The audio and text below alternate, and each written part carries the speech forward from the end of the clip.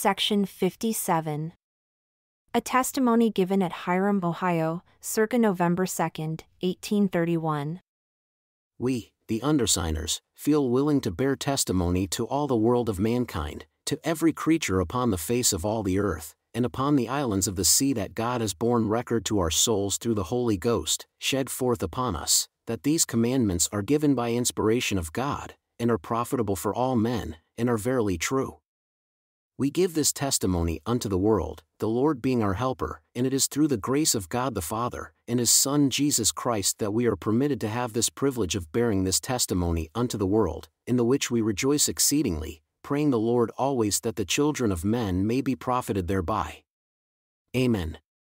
Sidney Rigdon, Thomas B. Marsh, Joshua Fairchild, Reynolds Cahoon, Orson Hyde, John Correll, Peter Dustin, Parley P. Pratt, William E. McClellan, Harvey Whitlock, Newell Knight, Lyman White, Levi Hancock, never to be erased, Calvin B.B., Lyman Johnson, Zebedee Coltrane,